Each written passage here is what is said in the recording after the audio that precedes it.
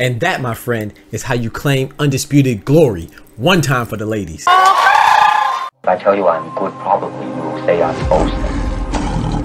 But if I tell you I'm no good, you know one line. Yo, what's good, Boxer Talk family? It's your boy, Dr. PGNGM. Praise God to get money back for another YouTube video. Banger, man. Yes, sir. Yes, man. I don't know what time it is. The doctor's in the house, man. So check this out. Today, we are going to cover what I call a great weekend of boxing. You know what I'm saying? There was a couple events, couple main events that transpired, you know, and there was a couple fights on the card, you know. We had O'Shaquie Foster running it back with Robson Conceição for their second fight. You know, we also seen Floyd Kid Austin Schofield going against Renee Giron, and we also saw Liam Davies going against Shabazz Massoud. You know, so there's a lot of fights that happened, but to me, the most important fight, the one with the highest stakes, was none other than Gabriela Fundora versus Gabriela Alaniz, excuse me, for the undisputed championship at flyweight. You know, so this was a big fight because, you know, we had some Gabriela on Gabriela crime. Damn.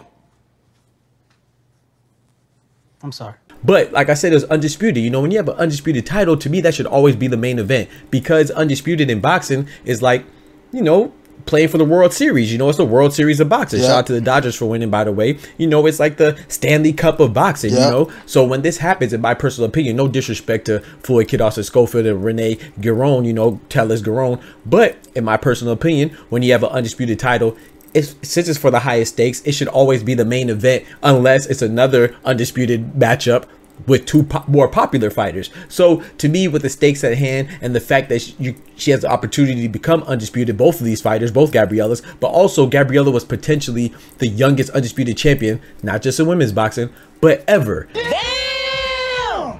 You know, so with this victory that she got, you know, this put her up there with the biggest accomplishments, not just in boxing for the women's side, but in boxing period. You know, and when you speak of the GWOATs, you know, in all the sports, whether you talk about Clarissa Shields in boxing, you talk about Serena Williams in tennis, you talk about Katie Ledecky in swimming, you're talking about Simone Biles in gymnastics, you have to think about Gabriela Fundora now as her being up there when it comes to accolades and accomplishments. Now, of course, she's only 22 years old, you know, so her career is just starting, so you can't compare her as far as longevity goes. But when it comes to queens of the squared circle, you know what I'm saying, the queens of the ring, you talk about Clarissa Shields, you talk about the recently retired Seniesa Estrada, you know, Amanda Serrano, Layla Ali. You gotta now put some respect on Gabriela Fundora, and I'm very anxious and excited to see what her career ends up being. You know, like I said, she has a long way to go, but she just started at 22 years old. Being the youngest undisputed boxer in boxing champion in history is crazy. You know, just like we just saw Devin Haney, right? I think Devin Haney was 23 years old and he became the youngest undisputed champion in the 4-belt era.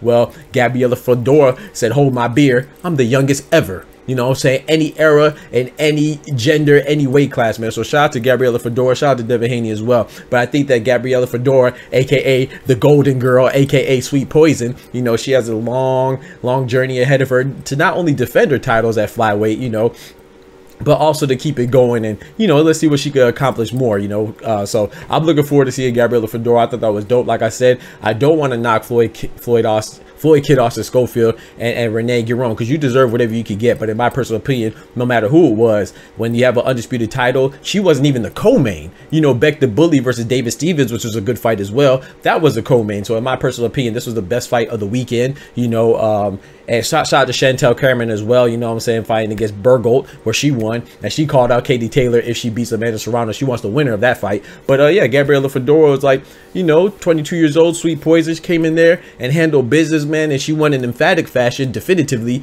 And so we'll see what's next for her. But speaking of what's next, I'm thinking that, you know, she has a couple options, right? The obvious one is to give Gabriela Alaniz a rematch, you know, give her an opportunity to reclaim, you know, what she lost, you know, the belts that she lost. But also, too, Gabriela Alaniz, this is only her second loss. Her first loss being against Marlon Esparza, who she fought to acquire some of those unified belts that she has coming in. So she lost to her, and they had a rematch, and then she got those belts back, you know. So it'll be nice to see that maybe you know, with her history of losing and then coming back better, you know, then it'll be nice to give her another crack at it. Because that's what Lennox Lewis did, right? The great Lennox the Lion Lewis, when he lost or had a draw, he doubled back, spun the block, and he won again, you know, beating everybody they shared the ring with. Same thing with Juan Francisco Estrada, who we just saw lose to Bam Rodriguez. Up until that point, every time he lost, he spun the block and won. So so we'll see what Gabriela Fundora does if she decides to give Alaniz a rematch. Or, speaking of Marlon Esparza, I'm pretty sure that she's out there watching that fight, you know, between the two Gabrielas, looking at her chops like, hey, I want an opportunity to get my get back, and maybe she could be next for Gabriela Fundora. So she has a few options, man, but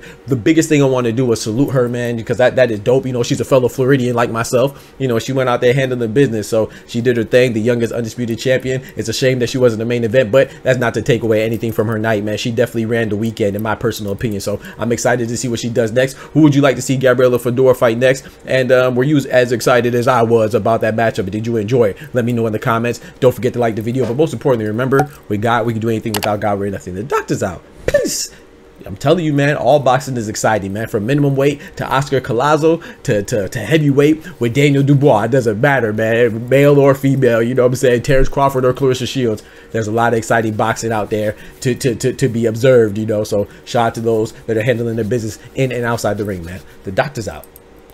From the hood to college, both worlds they had to meet. 6 degrees between us, so cold we're about to freeze. But we're Florida boys, hot takes, we bring the heat. We're moving the culture, the engineers to the streets.